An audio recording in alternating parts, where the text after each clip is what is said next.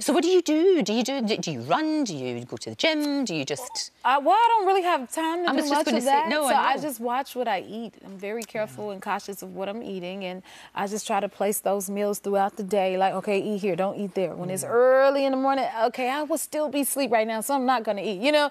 Yeah. But, yeah, so I'm very conscious of what I put in my body. That is the main thing. Yep. It absolutely is. And with all the performing you do, you put so much into it. Yeah. You don't actually have to do any work.